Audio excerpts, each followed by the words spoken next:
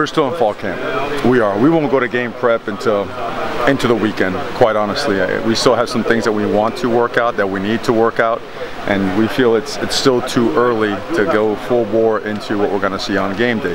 Now, mind you, there's a lot of carryover to what we do on both sides of the ball to what we're going to be seeing. And if you're ruled up and if you are sound in how you teach it conceptually, we feel just very strongly about preparing like that. So you've talked about, even with the new NCAA redshirt rules, that you still want your freshmen to earn that playing time. Or how far along are you kind of in the process of selecting who's going to play? Yeah. You know, we'll have a pretty good idea by Friday. We'll have a pretty good idea by Friday who deserves to play.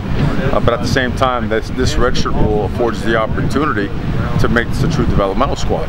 And I think that should be a tremendous incentive for everybody, freshmen across the country. This is no longer, hey, you're going to scout team, and I know what that's like now, all right? Put yourself in my shoes, 230 pounds at Miami. Hey, you're a scout team guard, and you got to block Cortez Kennedy and Russell Maryland and those types, right? A lot of fun. Right? I used to be 6'7", and they shrunk me down by boom, knocking me back. So now it's different with this kind of scenario. Now with this type of these new rules that are in play, these guys have every day as an opportunity to prove themselves and gain ground towards being a player and a contributor on this football team. So it's a win-win situation for everybody. Your depth chart? Yeah, I think it's been building. I think it's been in process for a while. I think there's several guys on the threes that are pushing for time, and I think that's great. And I also think there's several positions that you just can't close out right now.